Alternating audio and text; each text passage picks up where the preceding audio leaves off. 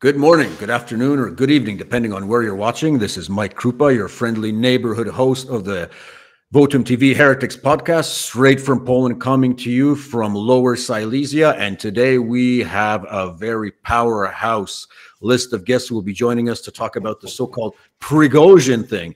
And as you've noticed, I have aptly titled our discussion today, Putin, locuta, causa, finita. You know, back in the day when Europe was still fairly Christian, a lot of people would go around and say Roma locuta, causa, finita, which would mean that the Pope has spoken, the matter is ended.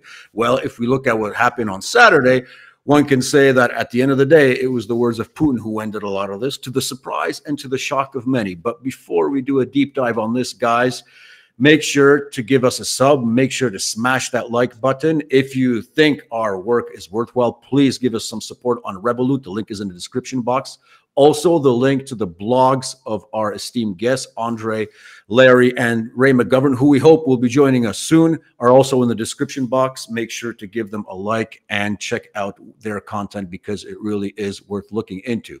So, gentlemen, I'm going to start off today with the final paragraph of an analysis I read yesterday on a Substack by Big Surge. I don't know who Big Surge is, but sometimes he does put out some fairly good and deep thoughts about maybe too much tactical minutia. But yesterday he actually wrote a piece, or a few days ago, about the Prigozhin thing, so to say. And I just want to start off on our conversation by quoting his last paragraph. So, in the end, both the neoliberal commentariat and the Russian plan trusters are left with an unsatisfactory view of events. Prigozhin is neither the harbinger of regime change nor a piece in Putin's four-dimensional chess game. He's simply a mercurial and wildly irresponsible man who saw that his private military corporation was going to be taken away from him and decided to go to extreme and criminal lengths to prevent this. He was a card player with nothing in his hand who decided to bluff his way out of a corner until his bluff was called. So let's begin. Andre, was his bluff indeed called, i.e. Prigozhin's bluff on Saturday? Oh, yeah, absolutely. Absolutely. We spoke with Larry yesterday, and not only on the podcast, but in private, that the whole story begins to line up extremely nicely. And we are dealing here with indeed the guy who went completely bananas. So, and his bluff was called. And I believe his bluff, as we concluded with Larry yesterday in our private conversation, that his bluff was expected, actually. So, and it was used, and we know the result. We have with us Ray McGovern. Ray, I don't know if you can hear us. Maybe you can try re-entering the studio once again. We see you, but we can't hear you, and we can't see you. Maybe try using Google Chrome or try entering the studio once again, but we will be waiting here for you. Larry, I know you've been propounding a sort of alternative version of what happened on Saturday. And I'm looking through all the people that I trust and read on these accounts. For example, Scott Ritter, Colonel McGregor, you guys. I think you've expanded on a very interesting theory, which would play well with what otherwise being the propaganda tube of the CIA, the New York Times reported, that the Western intelligence agencies were expecting this. So in your estimation, if this indeed was something to mislead the West, there has to be a sort of strategic goal that was aligned with this. Where do you think this is heading in terms of the next month or so? Well, I don't think the West was necessarily expecting it. I think the West was involved in fomenting it. So, and what I mean by that is that, and Andre may want to go into this at some length later, but the setting up of the Wagner Group was an element of Russian intelligence from the standpoint of the GRU. And yet Prigozhin became sort of the front man for it. And it was a financial enterprise. He was another government contractor. I've drawn the parallel within the United States. We got Lockheed Martin, Raytheon, General Dynamics. Prigozhin was just a little more colorful than those guys, but the same kind of corruption we see here in the United States. And he got angry at some point with the Ministry of Defense. And I don't know how the process came about, but he wound up in North Africa. And he wound up in conversation with members of Ukrainian intelligence, military intelligence, and I believe British MI6. And they basically pitched him because the West is dead set in this view that Putin's weak, Russia's weak, teetering on the brink of chaos, and that all the West has to do is just find that right person that will do what they want to do. And Prigozhin was willing to play along. I reject the concept that they were buying Prigozhin. The West doesn't have enough money to buy Prigozhin. Okay, yeah, this was his own personal animus and anger at the Ministry of Defense. So if that had gone forward with just him without the Russians being aware of it, then yeah, it could have been really damaging. But Russian counterintelligence picked up on it. And so from an intelligence standpoint, when you've got something like this unfolding, you got a choice to make. Do we blow it up right now, or do we play it out, find out who else is involved, and maybe use it for our own end? I think that's what happened. That is why, because what puzzled me is in February and March and April, when Prigozhin was just saying the most insubordinate, outrageous things directed at the Ministry of Defense, why he wasn't, pulled in and reined in. Then we got the Jack Texera leaks, the airman that was linked on Discord. And within that was intelligence indicating that, in fact, this meeting with Prigozhin had taken place in Africa, and that Prigozhin was providing the West with information about Russian troop locations. Now, to the average reader, they're really, oh boy, that's bad. This is, as I've written, this is the equivalent of taking Eskimos in January a truckload of snow, because the United States and NATO already knew where the Russian positions were because they have this enormous ISR capability, the intelligence, surveillance, reconnaissance. So, but again, from the Russian intelligence, you let it play out because this was building up Prigozhin's bona fides. It was building up Western confidence. Oh boy, this is our guy. And I firmly believe that his decision to launch this on the 23rd on Friday was because there was a plan in place that if he had succeeded, that NATO air support could have come to his aid, because that marked the last day of this massive NATO exercise. But the Russians played it, and played it brilliantly. They lined up troops in advance, units were alerted, and Prigozhin is, he may be a good caterer, but he's a lousy military planner, having no experience in that. Absolutely didn't comprehend what it would take to move force from Rostov-on-Don up to Moscow. And I've run through that in detail, and I think you've read it. Yeah. And it's just, it's mission impossible. It's mission crazy. So I know for a fact, and Andre and I talked about this last night, U.S. military and in civilian intelligence is in complete chaos now in the United States. They can't figure out what's going on. They're like, what happened? We thought this guy was, so powerful and going to deliver for us, and it hasn't happened. What's going on? They don't know. They honestly don't know. So this is where, I'm not sure if the Russians planned that, but by God, they got themselves an ancillary benefit. We do have Ray with us. However, Ray, I don't think we can hear you. We can't see you. If you can hear us, maybe try playing around with the options for the camera and for the mic, and try entering the studio once again. We'd really love to have your input. But if you're listening, that's also good. I'm going to go to Andre now. Andre, but okay, so Prigozhin goes to Belarus, and there's been a lot of jokes going around that, he shouldn't be standing in front of open windows right now. He should be really careful where he travels. And I'm getting the sense for the first time, because, I was never the one who bought into the crap about Putin being a butcher, killing journalists and so on. But this is something the GRU, the FSB might want to look into a few years down the road, if you know what I mean. What do you think? And I know you have contacts in Moscow and pretty high up contacts in the Russian military establishment, but without revealing too much detail or just giving your sense, is Putin along for? I mean, sorry, is Putin is Prigozhin along for this world? Because I'm getting the sense that a lot of people want to spill some blood over this. You need to look into the organization of Wagner Group, which is essentially an, for all intents and purposes, was an organized criminal group. Yeah. And Prigozhin was manipulated pretty well by the Council of the Commanders of the Wagner, which was filled, of course, with the professional military and veterans of all kinds of the campaigns, starting from Chechnya to Syria to what have you.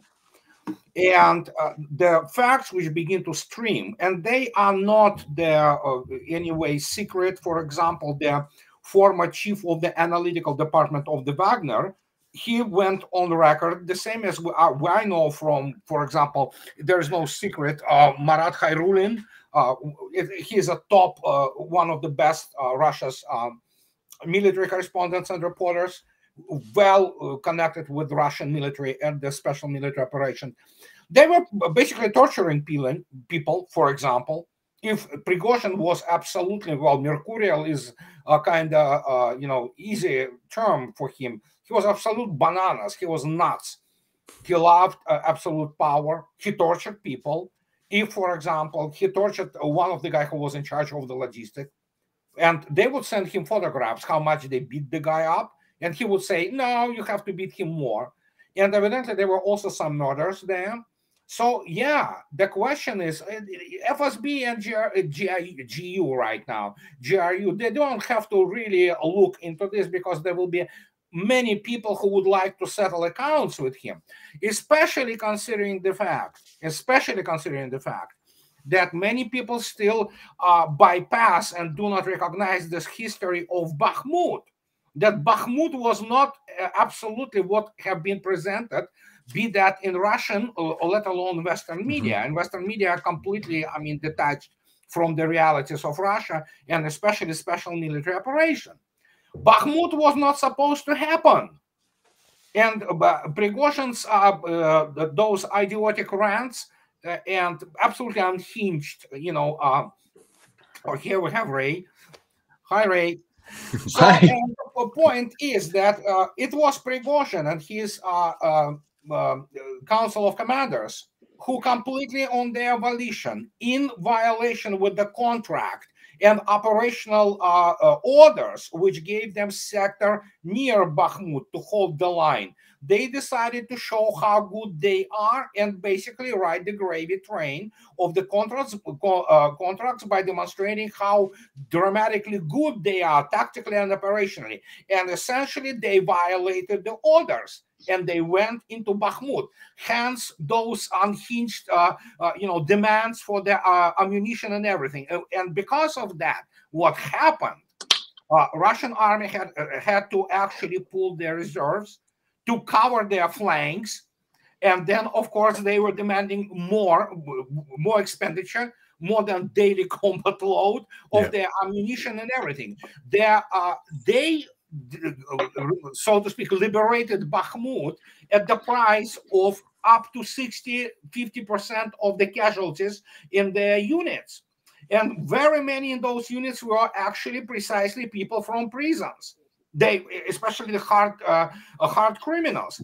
And when the Ministry of Defense forbade him to hire and to recruit criminals from prisons, this is when he went completely bananas. And then, of course, he understood, as Lieutenant General Kartapolov today is on record, the chair of the Security and Defense Committee of State Duma. He stated that today, officially on record, the guy went complete bananas when he understood that Ministry of Defense will not extend his contracts. And that's when the whole thing went kaboom.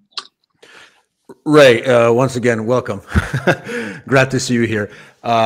So I want to allude to what Vladimir Putin said on Saturday morning, because he compared the situation to 1917, and he made it clear that no more 1917s in Russia.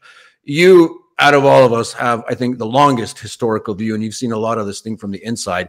When I heard, that's a compliment, by the way. Ray was there in 1917. Larry said that. I was undercover, actually. I was undercover. Yeah. He came with Lenin with that train to Russia. Yeah, exactly. But in your view, Ray, Was this an apt description, that comparison to 1917? Some are saying that it could have been compared to 1993 and the betrayal, what happened then with the storming of the parliament. What's your view on that historical comparison that Putin made on Saturday morning? Well, I think it was very clever and very much a hyperbole. I think the Russians quite aware of what Prigozhin was able to do. But, you know, most Russians have taken history, and there are even some Russians around as old as I am, who were not around in 1917, but know that history and know that 10 million, count them, million people were killed in that civil war between 17 and 21. That was big, you know. That was the major thing that the new authorities in Petersburg or Moscow had to contend with. So it was a really effective analogy. Do we want this kind of bloodletting? Of course we don't. Well, there's not much likelihood, in my view, that Putin believed that that was in the cards. But he wanted to be strong. He wanted to warn people what could be at stake. I mean, you can't rule it out. So I think it was a well-chosen metaphor, but I don't think he faced that kind of challenge from Trotsky or anybody else. It was Prigozhin, for God's sake. And he shows what an inept person he was. I agree with what's been said, and I thank my colleagues here for doing the real hard work and figuring out what went down. Andrei's just explication of what he's learned. You know, I think the basic thing is pretty simple. Prigozhin learned that his contract was not going to be renewed. He's losing all his truth. He's losing everything. The MOD is not going to, Ministry of Defense is not going to replenish his supplies. Actually, they cut off his contracts with the MOD. So, I mean, here's a desperate guy. What do I do? Well, maybe I'll do this. Now, I don't know. I don't have really good contacts. Most of the people I know in the operations part of the CIA, well, my Irish grandmother used to complain about her friends. Oh, they're all dead now.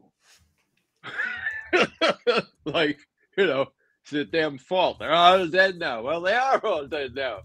I don't know the kinds of folks. I don't have the contacts that Larry has or that Andrei has. But you know, sometimes it's the simplest explanation is the better. I think what Prigozhin faced was enough to drive him still more bonkers, more bananas, I guess is the word today.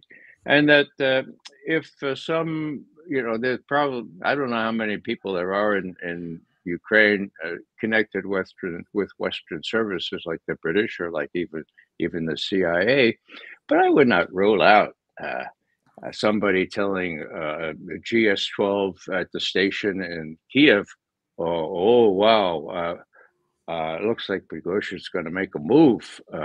What should I tell him? Cable back to headquarters. What's to lose? Yeah, tell him, go ahead.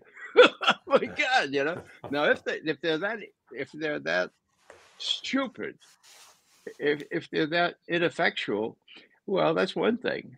If they expected any success here, but the other thing is, Larry said, you know, if you don't want the primary objective is to blacken Putin and show he's not fully in control, they might have thought that would happen. They are not they're not the sharpest knives in the drawer. So. My basic point here is that does this leave Putin stronger or weaker? Now, I read in the New York Times, the Washington Post, and the Wall Street Journal that he's much weaker now, that there are cleavages and dents and all that. You know, I don't believe any of this. It's very, very clear to me. He emerges in a even more strong position. That indeed there was a degree of embarrassment that occurred, and you know that Prigozhin didn't get the knife. It's a little embarrassing. The more so, as Andrei pointed out from the start, that 2022 Russian airmen probably dead because of the shoot down those helicopters and that one other plane. So yeah, there's a little bit of embarrassment there, but I think the net effect is to make him really feel his oats. And the proof is in the pudding. What happens next in Ukraine, of course, will determine a lot of this stuff. And my guess is that within the next 3 weeks, and I'd love to be challenged on this by people who know a hell of a lot more than I do, within the next 3 weeks, the Russians will be at the Dnieper, and they'll be saying, all right, are you ready to deal now? Please challenge me on that. That may be far too favorable to the Russian advance.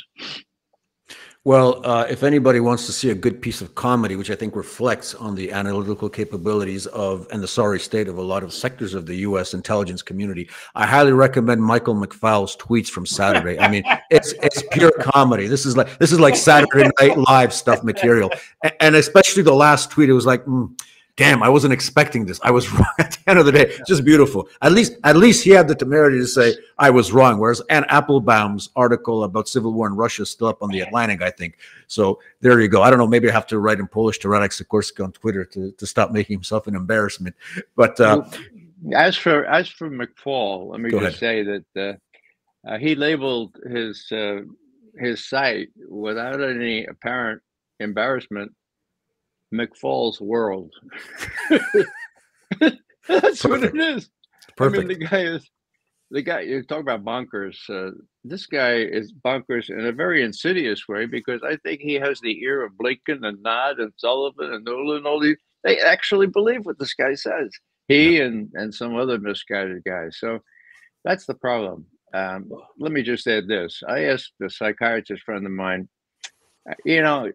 I'm worried. Do you think President Biden is compass mentis? And the psychiatrist wrote back, he says, doesn't matter.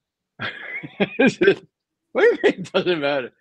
It doesn't matter. When he was fully compass mentis, he listened to the same people who are running things now. So whether he's compass mentis or not, they're still in charge. They're running this stuff into the ground. Doesn't matter. Whoa. Hello. It doesn't matter. Yeah. Now, let me read. I received from a friend who's directly, let's say, involved. He's got direct access to some of the intelligence going on, and it's not it's not classified. He's just giving the atmospherics, and he said that there's a ton of theories running wild right now, and one thing seems abundantly clear: no one has a effing clue. This seriously threw our most qualified analysts for a loop. Even the most fork-tongued soothsayers have had to admit that peeling back the internal dynamics between Wagner, FSB, and the Kremlin is a best guess situation at this point. So bottom line is, intel community, they're in the same boat as McFaul. Well, boy, we didn't expect that, and who saw this coming? And it highlights sort of the lack of people of raised caliber back in the day, where you had somebody with both the education and the language and the experience that could weigh in and try to bring some light. Exactly. Now Russia, as we all know, is losing in Iraq, which is probably direct consequence of the Prigozhin's mutiny. So. What can I say? I mean, you have to understand. You have to, Larry. You are absolutely and Ray is absolutely on point. We have people who are utterly incompetent. They are just. I don't know how even to explain it. Yesterday there was an article in the American Mind, I believe, this popular blog, and my friends on my discussion boards gave their. Basically the link to it, and I will be using this wonderful piece by one of the Slavic scholars from San Francisco, and she writes that basically, I mean, we don't have anymore the Russian and Slavic studies field.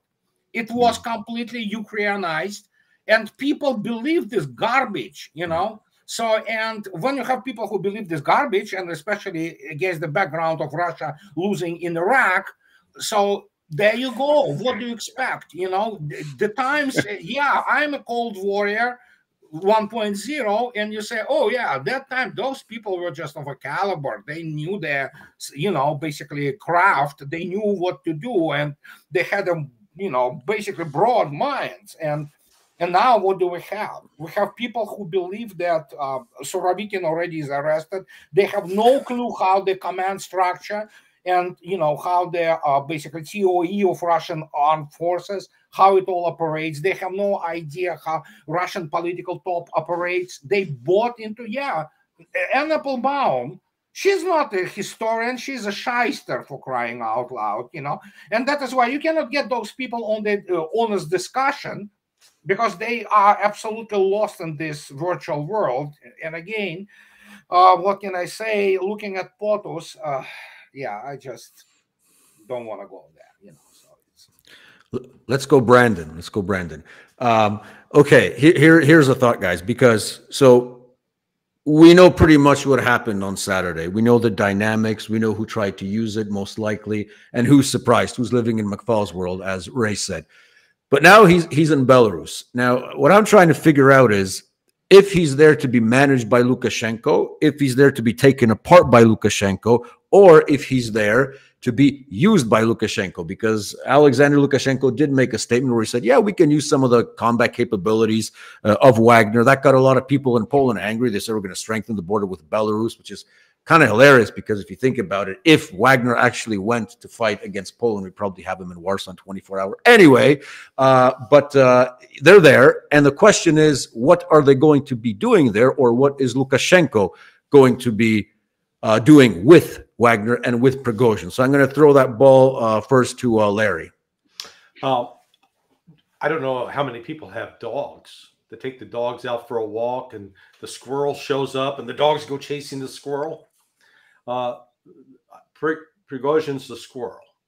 He is now being used, I think, simply as an object of distraction and attention, or he's like the shiny object that the magician holds up to get the audience focused on. Because people in the West still believe, mistakenly, that he is actually this powerful military figure and he actually still carries some clout, and that the reason he's still alive means he must have naked pictures of Putin and Trump, so it keeps everybody distracted and focused on what's going on in Belarus, which that may be, hey, let's prepare for the possible operation from there. So I think that's what's going on with him. I think the Russians are, Putin and his generals and the Ministry of Defense, they're going to make as much use of Prigozhin as possible, and he doesn't have a say in the matter if he wants to stay alive. Andre, your take? First, we need to keep in mind that the disarmament of the whole Wagner group, which de facto is done, it's over. There's not going to be the Wagner, but disarmament from the taking away those heavy weaponry. First, somehow they got Panzer air defense. That's what shut down K-50. Nobody knows how they got there. But there's a lot to be said on how they were positioning themselves. There was a lot of arrogance on their part. And again, now I told you the story about Bakhmut. Actually, it goes even further, back to 2018 and Deir ez-Zor issue. This is when Prigozhin wanted to throw the guys over the line, which is the confliction line. And obviously, Russian Defense Ministry and their staff in the Khmeimim base said, "You not go there. Do whatever you want. You are kind of like commercial group." So they got themselves attached to this Syrian warlord, and they wanted to go into the Kurds' territory to do their money, oil, all kinds of things. So American staff calls CENTCOM, I believe, calls Russians and say, "Hey, are those your guys?" And Russians say, "No, they are not." Say, okay. And they bomb the hell out of them, And guess what? Then, of course, Prigozhin panics. He flies to Moscow and talks to Shoigu, and rather tries to grab Shoigu's sleeve. You have to understand the levels are very different. But he gets to Shoigu, and Shoigu said, "Oh, you wanted to be a Napoleon. So how that worked out for you, And this is how it all started. They are not as good as they were portrayed. They are nobodies with their the typical private military company TOE, table of organization and equipment. They are basically lightly armed storm groups. There are nobodies without Russian army. Mm. And that's the whole thing. But evidently, they learned absolutely nothing from Syria. And Bakhmut was this thing. Now, Prigozhin, you know, as I already stated, there's a lot to be said. But he, as Larry correctly stated, he will be used as the, you know, shiny little thing, you know. And again, the Wagner by itself, how many people went there in Belarus? Less than, I don't know, 1,000 maybe several hundred, most likely even less than that, fewer than that. And of course, do not forget, Russia already has a full division, actually, group in Belarus, which has in its possession all heavy equipment. And now we know there are also tactical nuclear weapons there. So appearance of Prigozhin there, who knows? And Belarusian KGB, unlike FSB, they are not really bound that well with the laws. They can work in the good old ways if need be, you know. So they can make him do what they want him to do, and whatever will be his use. But again, Wagner is done. And just to reinforce one thing that Andre said before you jump to Ray, at the headquarters, the Joint Air Operations Command Center in Qatar. I know this firsthand from someone who was there. Every day, at least in 2018, there was a coordination phone call between the general and the Russian general staff. So that's where it took place. And so Andre's account about, you know, Russians, the U.S. calling up saying, "Hey, what are your guys over there?" And the Russians, "Nope, not ours." Yeah, there you go.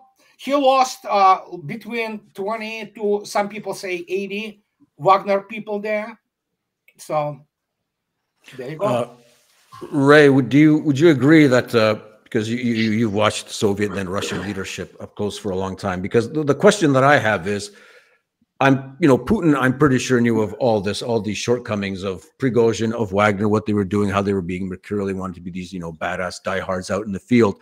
But would it reflect on the sort of naivete of Putin or the leadership in Moscow that they tolerated this situation for so long? Like, I know that Andre, in his post from Saturday, mentioned one General Alexeyev, apparently, who was responsible for contracts in the MOD. But Ray, from your perspective, and with obviously the benefit of hindsight, was it a mistake that Moscow tolerated Prigozhin and Wagner for so long? I never could understand, and I don't understand now, why they tolerated his antics for so long. But I think the proof is in the pudding. They finally said, all right, we'll take away his weapons, we'll take away his people, we'll make sure his people have to sign up to the army. So, I mean, can just be patient for a while. Let's not have an unseemly dispute here.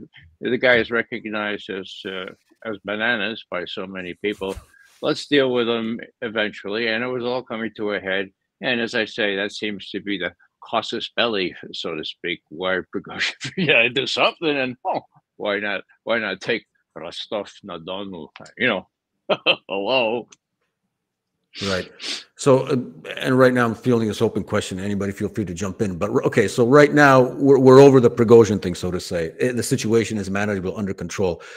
The counteroffensive, everybody can see. I read an article in Forbes today. I think even Forbes mentioned that for the Battle of Tokmak, it was like 25 tanks within a couple of minutes that were destroyed by the Russians.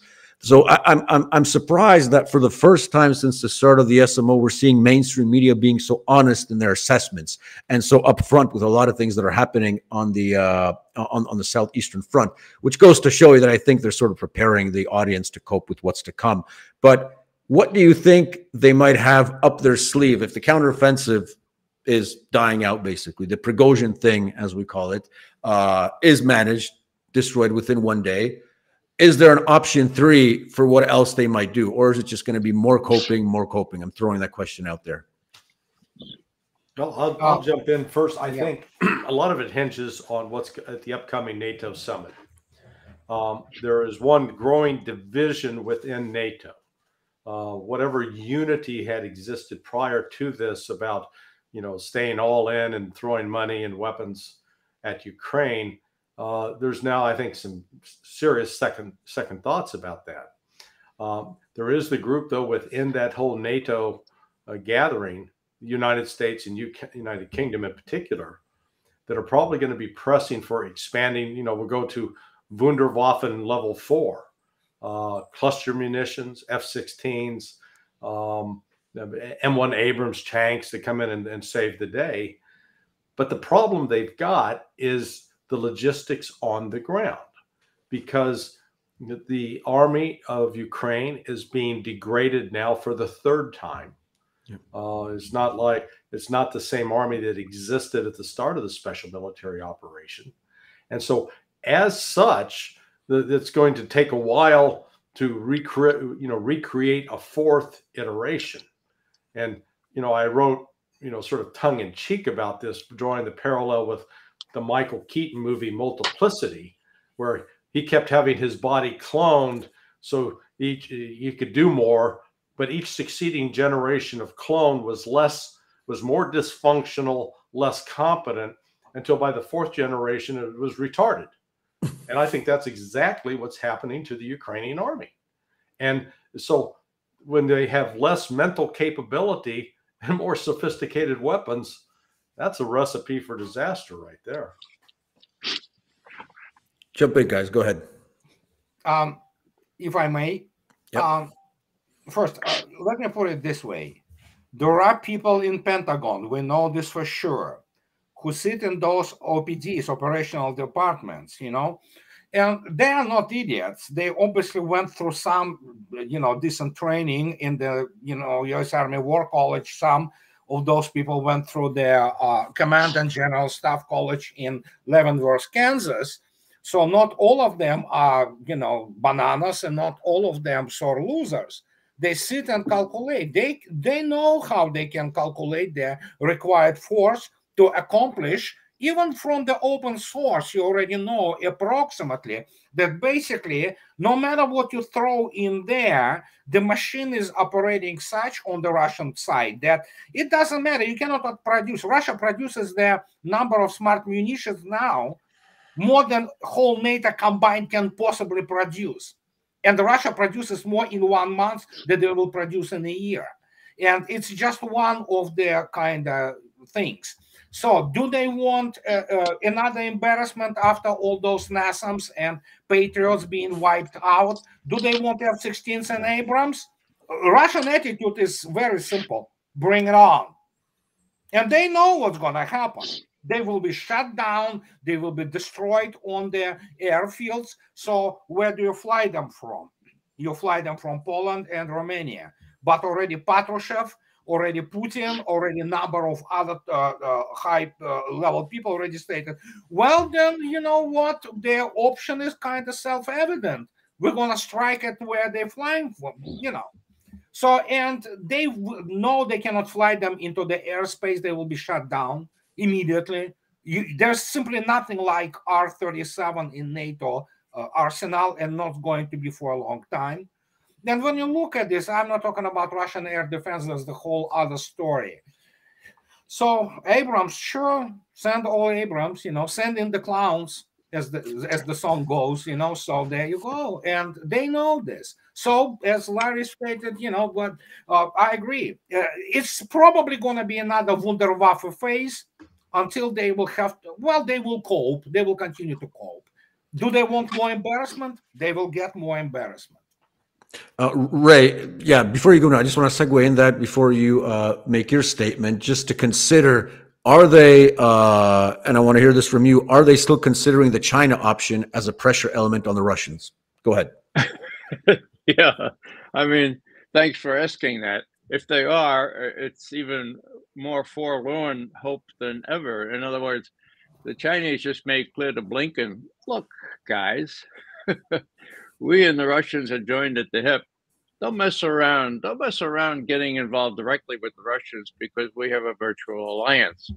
So if there was any residual thought that they could drive a wedge between Russia and China, they should wake up and smell the coffee, so to speak.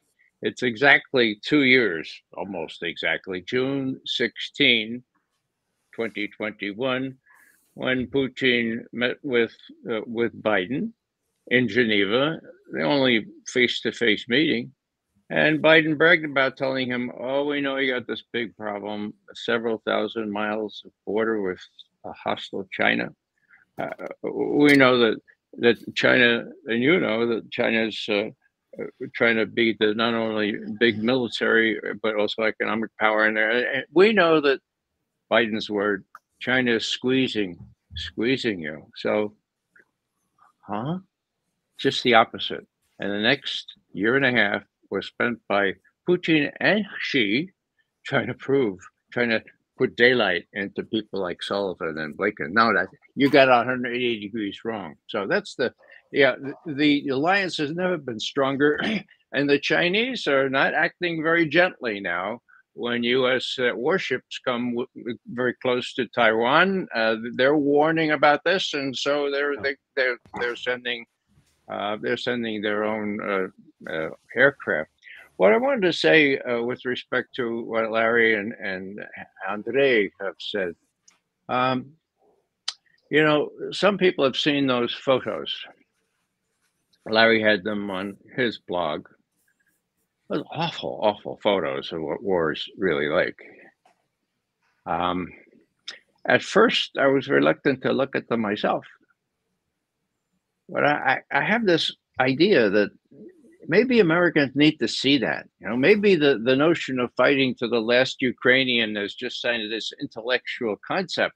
Maybe they need to see the photos of what we're doing to those little kids, those big kids. My God. And maybe some of the rulers of NATO, if not the US, still have a human heart, like I have one right here. And maybe a combination of a little bit of empathy with the notion, my God, we're going to throw more money after good money after bad. Maybe that will have some kind of effect in Vilnius. Do I think that it will? I think Larry's probably right. There's going to be one more round of sending all these things. But let me just comment on how feckless our military leadership is. Now, I served for 2 years back in the 60s. I was an infantry intelligence officer. And, whether in the infantry as a platoon leader or in intelligence as an S2, I had to do an estimate of the situation. Sounds trite, doesn't it? But before I took my platoon into battle, much less an army, I had to measure enemy, how many there are, how they're armed, where they are, who supports them, what kind of support in depth could they have. Whoa! So you have to sort of gauge the enemy. And then weather. Could weather play a role? Well, yeah, I suppose in Ukraine, you can't move in the damn place for 4 months out of the year. Okay, so that plays. And then,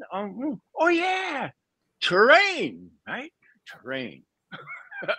New York Times today has a front page story about, we never took into account the terrain. And look at these pictures of the fortifications that the Russians have. And then all this blank space. And oh my God, the terrain is really important all of a sudden, right? And what's the other thing? Locks, okay? Now it's not the locks with the bagels that I used to eat in New York City. Lines of communication and supply, for God's sake. Look at the map. See where Russia is. See where Ukraine is. See where the United States and the rest of NATO is. Okay, and get real. Okay. Now, on all those fronts, if people looked at that, they made exactly the wrong decision. It's almost as if they wanted to shoot NATO and the U.S. in the foot. Well, how could that be? Well, as Andre points out, they're reasonably educated people, at least at Leavenworth and maybe West Point. But, they salute. And if General Austin, former General Austin, the Secretary of Defense, and Joe Milley say, well, hey, we got to keep doing this because the president wants us to do it, then they salute, okay? And there is no check on them. Now, intelligence analysts, what is Lloyd Austin's general 4-star experience with intelligence analysts? Well, he was commander of CENTCOM, right? With purview over the Middle East. This analyst said this is crazy, or this is going nowhere. The U.S. actually is encouraging this terrorism, and it's not going to work. And what did he do? He changed all the conclusions, and he sent up to the White House what he thought the White House wanted to know, which of course was true. And now look, he's Secretary of Defense. Now, what's the point?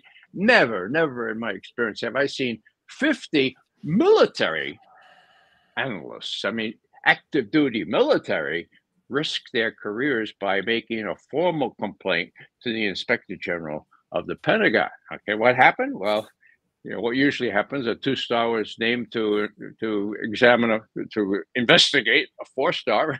You know what's going to happen with that. So he was let off the hook. But that's the guy. It's the same guy. The worst thing, and maybe this is something people don't know, is that the CIA used to have a military division, professionals who knew something about what I've just been discussing, okay? They could put a brake on what the Pentagon was saying. In my day on Vietnam, we tried to tell the president, look, don't believe Westmoreland, for God's sake. He says there could be only 299,000 enemy armed in the South. That's wrong. It's twice that, Mr. President.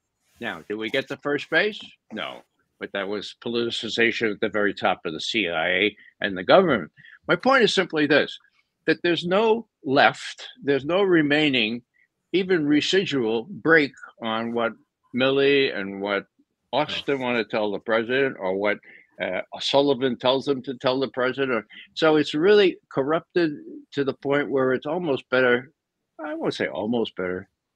It's better not to have a CIA.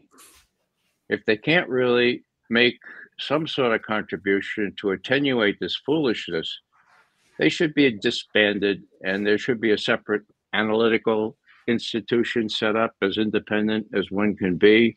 And then if they want the operations, they want to blow a pipeline, well, put that under the Pentagon, for God's sake, where it belongs, and make it real secret. But don't let it color the analysis. Don't let it blow up pipelines that the analysts, if they had their salt, would have said, what? Well, you know what's going to happen the next day?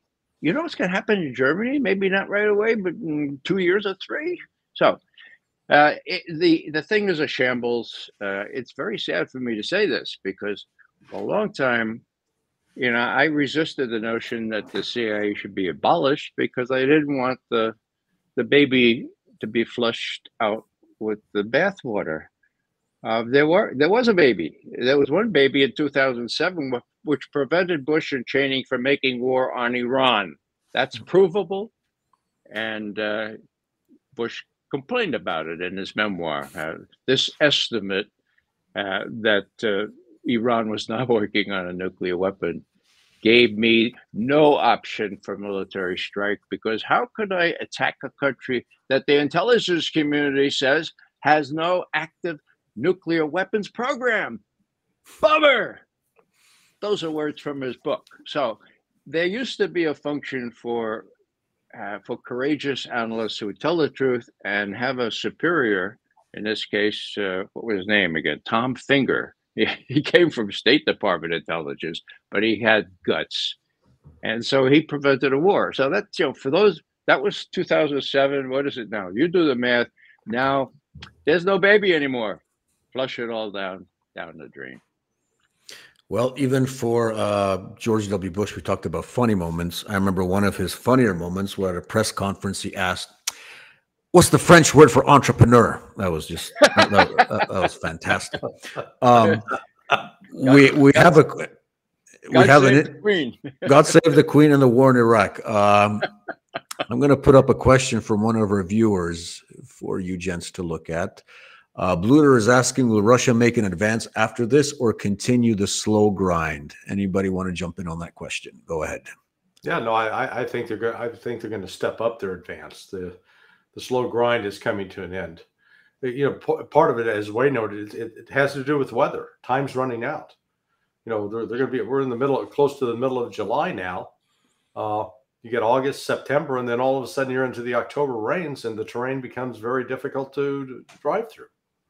So that's why I say I don't see Ukraine having any ability to resupply or bring in new troops that are properly trained and can operate, particularly at the command level. That's where I think Russia has stepped up its attacks on decision-making centers as part to attrit the number of decision makers that are competent, that could work, that have some knowledge about how to maneuver battalions and brigades. So I think we're on the verge of entering a new phase of the war, because I don't see Russia wanting to keep dragging this out for as long as possible. That's what the West wants, and I don't see Russia pandering to Western desires. I think Vilnius summit kind of separation line here.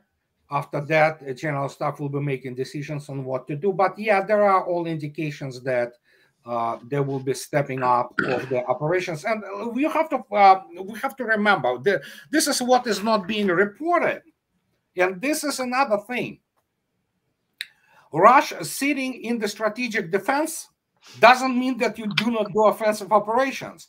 Remember almost 8 months ago when Russians, left Kupiansk and all, well, guess where Russians are? Few kilometers from Kupiansk, back again. So there is a lot of offensive action going on, but of course there is no yet this big arrow offensives, because the game is obviously predicated, so to speak, on what Mr. Putin, Mr. Shoigu, Mr. Lavrov have on their tables during the morning briefing, intelligence briefing. And we do not know that. And I say all the time, I wish I was the fly on the, on the wall, at least for 20 minutes, but the point is, obviously they play not just military part, they play the foreign relations part, they play economic part, and it is all combination, so to speak, which translates itself into the coherent national policy, which has to be developed, in order to basically both defeat the combined West, which already actually has been defeated. It's just a matter of the arranging how things will go after that. And of course, keeping their lead on the escalation towards nuclear threshold. We have to remember this. We have in Washington, especially in State Department, people who are nuts. I mean, they are fanatics. This is neocon cabal. They effectively hold the U.S. foreign relations policies hostage. And we don't know how many people which are also bananas who are ready to do some unthinkable things. And I'm pretty sure that Mr. Putin every morning, and including the members of the Security Council, they know what is going on, not just on the front, but also around the world, and especially where it really matters, Washington. There are only 3 poles of power right now in the world. It's Washington, Beijing, and Moscow. The rest doesn't matter that much. It's really kind of, on the different level. And how these 3 will arrange things, even Russians say, yeah, we eventually will have to talk to the United States, but Russians are not interested in talking to Ukraine or Europeans or whoever else. And Beijing is sitting there waiting and looking at this. And yeah, I know the Chinese attitude towards all that from people who are sinologists.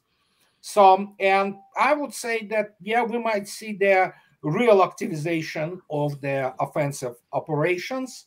So, but Vilnius probably is the kind of, the point where we have to look at it, more intensively. Ray, you were around in Operation Barbarossa, so go ahead. It was a tough slog, I'll tell you. I was between 1 and 5 years old. Yeah. I was around for all of World War II, so I'll give you that. I have a couple of points to make, but first I want to ask the experts, Andrei and Larry, one factor that hasn't been mentioned, I mean, weather has been mentioned, thanks for reminding us, Larry, the election. Now, Putin has shown himself extremely sensitive to the fact that American foreign policy is really just a creature of politics in the United States. He said that explicitly. and that accounts for various duplicity and various backdowning on things like ceasefires in Syria and other stuff like that. So here's Biden saying God save the Queen and talking about Iraq instead of Ukraine, and yet he's running for president. My God! Yeah. And now I can't figure out, or this is really hard. Maybe nobody can really have a definitive view on this, but how does this enter those calculations that the races are every morning at the National Security Council in Moscow? Okay, I mean, do they say, look, we're doing this slog, this tough attrition warfare. We have all the artillery we need. We just need to keep up we're doing. And yeah, it's going to take till next year to do, but next year the campaign will be in full swing, and maybe the Americans will vote for some person like Bobby Kennedy or something like that. Just complete. Is that going to be the way to come at it, or are they going to come out and say, look, we're not going to be able to move in just 2 or 3 months. Let's get this. Let's get this damn thing done now. What do you think, Andre and Larry? Larry, go right ahead. Okay. The first dynamic that I think is going to be at play, Biden's coming under increasing pressure over the emerging evidence about bribery and corruption. The mainstream media that used to ignore this are now covering it. So, CBS 60 Minutes, for example, that coupled with the whistleblowers that are coming forth, I think he's going to be more politically besieged. And as that pressure increases, his mental faculties are going to continue to accelerate and diminish. The Democrats are going to be desperately looking for some sort of exit pattern. The problem is in the United States is that on the Republican side, they're as crazy as the Democrats in terms of wanting to expand this conflict. With Lindsey Graham and Dick Blumenthal, the Democrat, Blumenthal's a Democrat, and a Vietnam veteran, Yeah, Vietnam. Yeah, he was there. Da Nang Dick, they called him, for claiming he was in a war that he never was in. That they're talking about wanting to enact Article 5 and bring NATO right into the fight right away. So, I experienced something years ago when I was teaching a senior crisis management seminar. Every month we would have a different government, and I did it for countries out of Latin America, Central and South, Africa, Asia, Middle East, across the globe. And I found one common thing, and this was during the war in Iraq in 2004, 2005. All of these foreigners, didn't matter what their religious background, what their cultural background, what their language, all of them believed that the United States had some secret plan we weren't telling them about, that we really couldn't be this stupid and this incompetent. I mean, honest to God. And I had to say, guys, sorry to burst your bubble here, but yeah, we are actually that bad. And they were like, how can that be? And I think that's part of what Russia's grappling with right now, in answer to Ray's question. Exactly. One of I always say when people in Russia, ask me, why your books haven't been published in Russia? They should be, they're published in Polish, they're published in South Korean, in German and all that. I said, if my books will be published in Russian, most of the Russian establishment Americanists should be fired because they have no clue what they're dealing with. So, but luckily, Mr. Putin and Kremlin do not communicate with them. They communicate with Russian diplomacy, SVR, the Service of the External or Foreign Intelligence, FSB, and other competent people. But academically, I mean, my books are basically what you said. There is no secret plan. It was in the open all the time. And when you begin to run numbers, operational issues, it's like, oh my God, Russians being paranoid, justly so, about the whole thing outside. Absolutely, justifiably. Then when you look and say, let's not underestimate the enemy. I said, yeah, let's not. It's good. But let's not overestimate it too, because it becomes even the actually sin onto its own. Because you need to be realist, you need to understand what goes into, so to speak, this machine and what you get as the output. And when you look at this, like, oh my God, how you deal with the United States right now, who you gonna talk to? That's the main problem. You know, you probably can talk even in France, although I think so France is done. You can theoretically talk to Marine Le Pen, okay? You can talk to some politicians, let's say, even in Germany, you know? But who do you talk to in the United States? Yeah. And that's the point which Putin is on the record, Lavrov is on the record. He said, we're gonna talk when you guys are ready. So they understand the internal dynamics in the United States. But I can just add one thing, which is the funniest thing at all. One of the results of the Prigozhin affair, that was Putin approval rating went from 80% to 90%. So that's pretty much tells you everything you need to know. And these are by independent poll. Yeah. So, well, let me just, if I may, of course, Mike. Go ahead. I know this is really a hard question, and I didn't ask it right, but let me try again. Given the Kremlin's appraisal of political dynamics in the United States, are they more likely to go ahead before the rains come and the mud comes and finish off this thing, or are they more likely to just attrit and carry this thing into next year? That's a tough. I don't know. That's why it's a tough question. Yeah, because what do you think? We, for the first time since Vietnam, United States, not most population doesn't understand it, but for the first time since Vietnam, U.S. foreign policy is being driven by the events in some other place, which is, of course, Ukraine, more than Iraq, more than Afghanistan. And because there's so much at stake for the combined West there. So, and this is this interplay. Will Russia go and finish it off? Absolutely possible. How probable it is, as I already stated, the watershed moment should be after seeing what's going to be decided in the summit in Vilnius. See what will be delivered, so to speak. Then how much time it will take to wipe out all this health, which will be wiped out with the, again, horrendous losses to whatever is going to be thrown, you know, impaled, basically. And then see if we'll go from there. But who knows? Russia may do this, you know, trick of the tail and do just prior to Vilnius summit, go onto something really big, you know, and that's pretty much gonna close the agenda and say, yeah, you know what, screw that.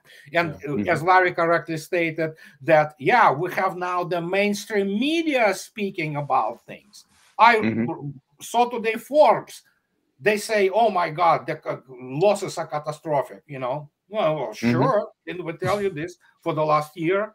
You know, so there you go. Yeah, where were you last summer? I have a question about Mike. Could I just just a couple of real small things here? Sure, go ahead. One is that I want to express appreciation, if I haven't already done, for all the really tough work that Larry and Andrei have done. I want to apologize for being late. I couldn't find the link, and then I couldn't get on through Firefox. I had to go back to Chrome and all that stuff. So I sincerely apologize. It's not very polite to be late. No problem. Yeah. But thirdly, and more important, nobody has mentioned the nuclear power plant at Zaporozhye.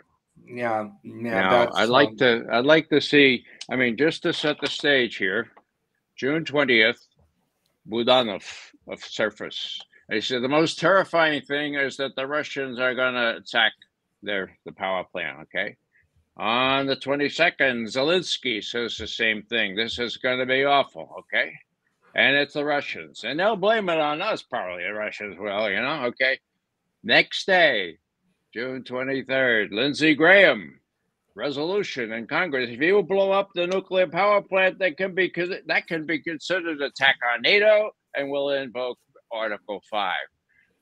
what the hell is going on there? I mean, if the Ukrainians feel that their back is really against the wall, and that Vilnius is not going to help them, what's to prevent them from blowing up at least one of those cooling ponds at Zaporozhye? What do you guys think? They have been trying. Yeah, Larry, go right ahead. No. I was just going to say, I think they're. I don't think they don't have the military. Ukraine no longer has the military capability to carry that out.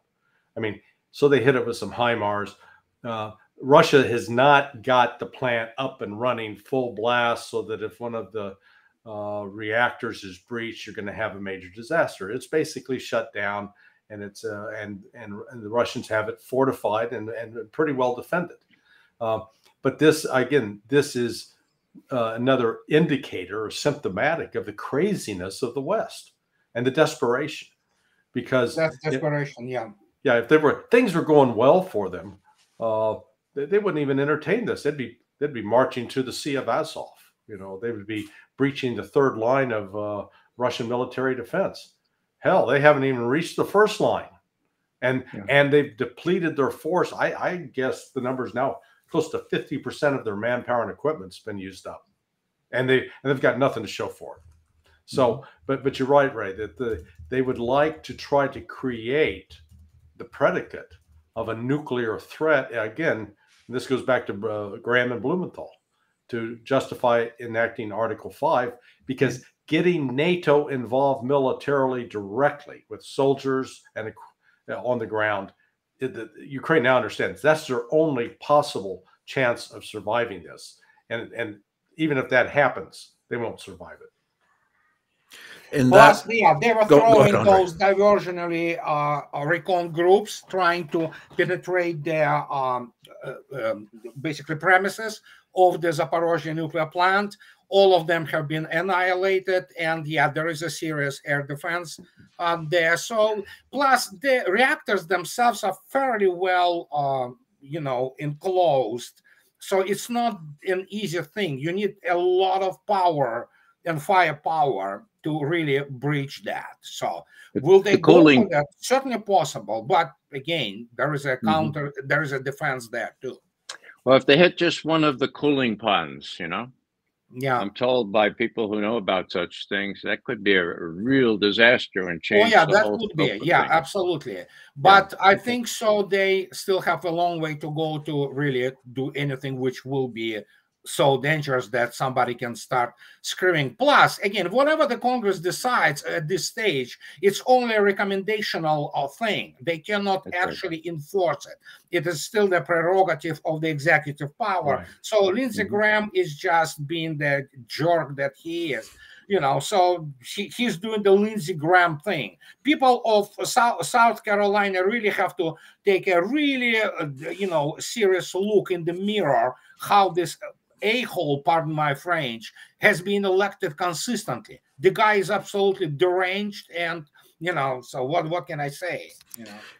And since we're talking nuclear, gentlemen, I want to ask, because a lot of people have been reflecting their sort of concern with, and I know I'm going to raise Andrei's blood pressure now by mentioning Sergei Karaganov and his famous article on potential nuclear first strikes, but this is personal for Ray and me, because he's Irish, and Karaganov mentioned hitting Boston possibly, and me because he mentioned Poznan, where my in-laws live nearby. Now, a lot of people in the States would say, hey, your in-laws live near Poznan, you should support nuking Poznan in that regard. But I love my in-laws. So my question is, and to all of you, Karaganov, how seriously should we take his words? Did they have the blessing of the Kremlin, or was it just his fantasy in the famous article from a few weeks back that Russia might consider a potential preemptive nuclear strike to scare the West off from even thinking about nuking Russia? Go ahead. The guy is a complete shyster and idiot. And he doesn't reflect any position of Kremlin, because his article came out week before and then was issued by the major news outlets such as RIA, the same day when Mr. Lavrov was on record speaking, and it is on the side of the Russian Foreign Ministry, that no, Russia is not going to use any nukes. Russian nuclear doctrine is specifically designed in such a way as to give a clear understanding of the criteria of the use of the nuclear weapons. And Karaganov has zero background in any military or let alone technological issues related to the use of the nuclear weapons. The guy is a shyster. And this is also one of those, this is Prigozhin redux.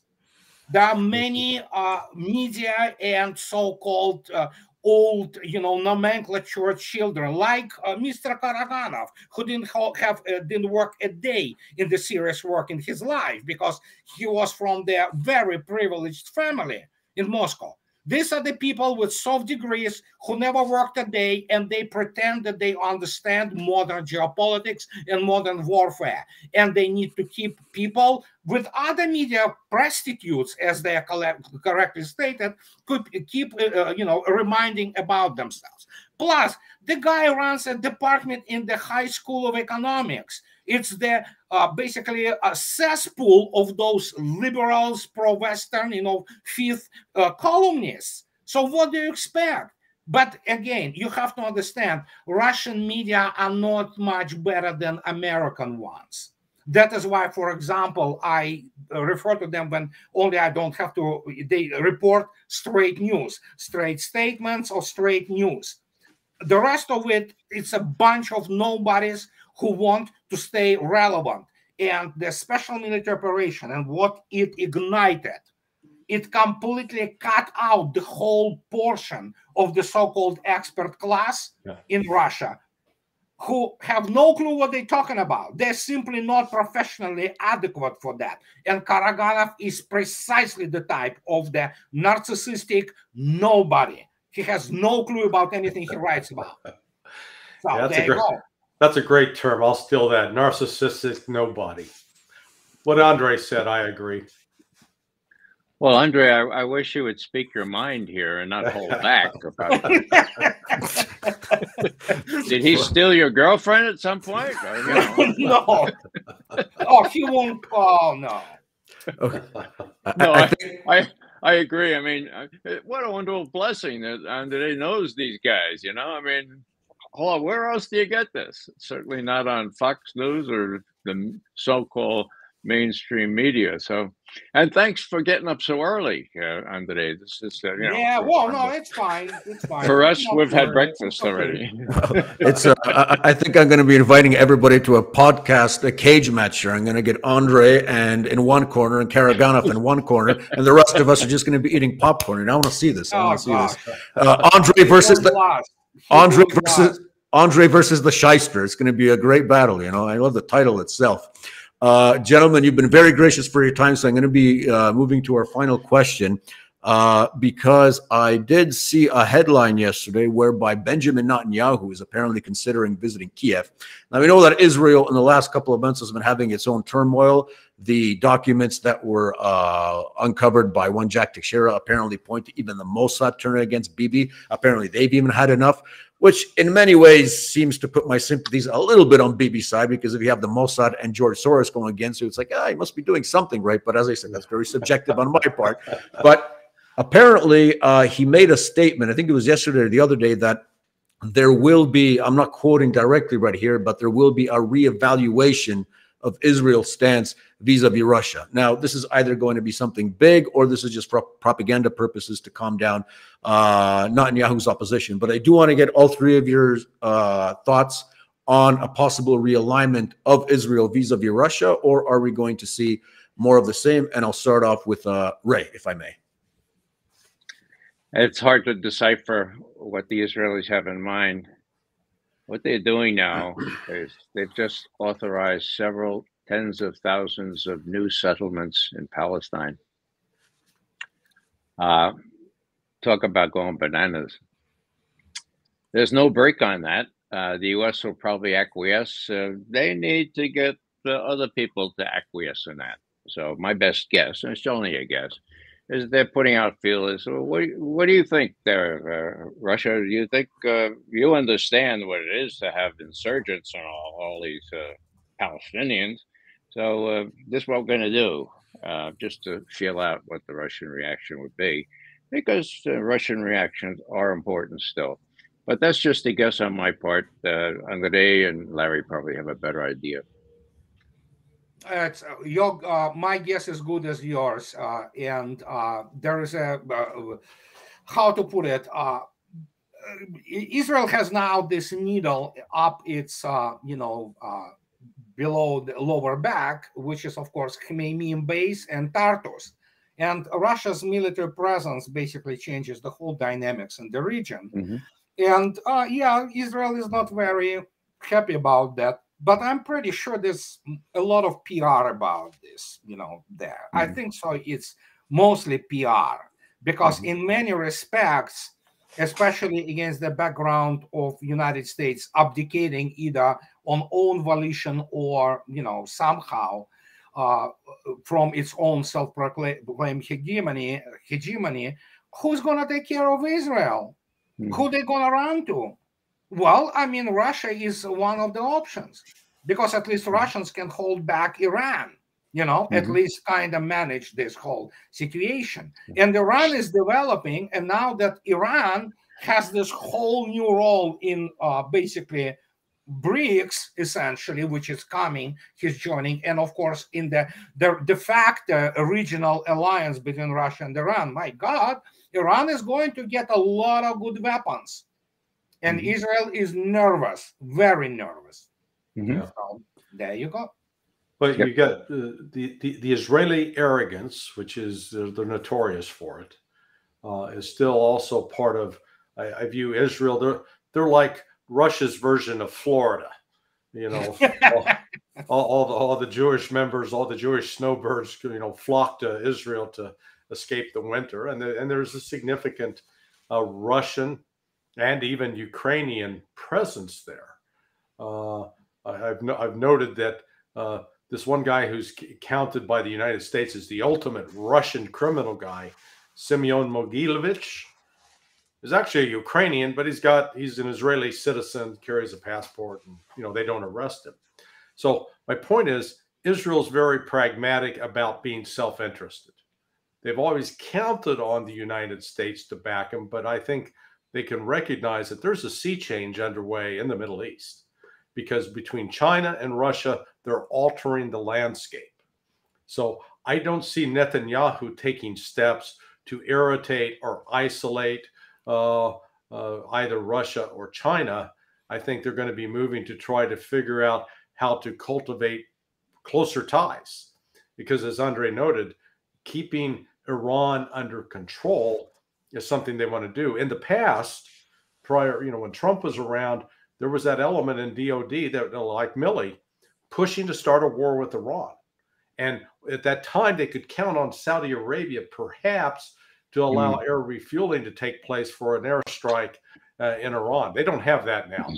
Israel has no ability to launch any kind of air operation against Iran. They don't have anything where they can overflight or refuel. And the United States is not in a position to back that. So the threat of that has receded, I believe. But they're going to be watching carefully what happens on the broader geopolitical space, because I'm getting some red flags going up with regards to the United States looking to provoke China. And we could suddenly find ourselves no longer worried about Ukraine and Russia, but the United States would be in a shooting war with China. So all of that, I think, is context that Israel's going to do whatever it needs to save itself, and they're not going to tie themselves to the United States if it's a millstone. Well, I think there's going to be a lot of AIPAC won't have anything to do anymore, or they will, but they'll be relegated to pipsqueak status, which is a good thing, obviously. Everyone supports that, I think. But yes, the changes are coming, and they are massive. And I hope to discuss them once again soon, because I think the dynamics are such that we might be having another panel like this within a few weeks' time. Gentlemen, thank you once again on behalf of Votum TV and our audience, who numbered almost 700 today, which we had a record, which is great, which just shows that information is power and we need more such discussions. I want to thank our guest, Ray McGovern, out there in Washington, Andre in the Seattle bushes, so to say, and Larry Johnson down from the great and beautiful state of Florida. And I'm Mike Krupa, based in Poland, sending you our best. Make sure to give us a subscribe, a like. Remember to support our work on Revolut. We are thinking about starting a new studio here on my village, which, by the way, as you guys were speaking, there's a great Antonov 2 that just flew over my house, dropping anti-mosquito repellent. I don't know if you heard it, but it was a big one. Came down pretty low, so we had to close down all our windows. AN2, what a great plane. Once again, in the description box, you'll find the blogs of Andre, Larry, and Ray, also his Twitter. Make sure to give them a like and a follow. And I thank everyone for joining us today. God bless you all. Have a great day, evening, and morning. Take care. Ray, before we go, bye-bye. Thank you, guys. Ray, you owe us and Larry appearance on our friend Politvera. Our audience is just begging for you to appear on the podcast. I will be translating. Please do. Yeah. Okay, I'll tell Vera that with 3, it's gonna be a huge hit. Okay, Larry is already very popular in Russia. You have the documentary about you, Ray, on the first channel, which was running, if you don't know. So, yeah, okay, I'm telling my friend that we are going online very soon. More Please good news coming then. Please send me a link to that Oh, documentary. absolutely. Vera will be ecstatic. All right. Thank you guys once again. Very much.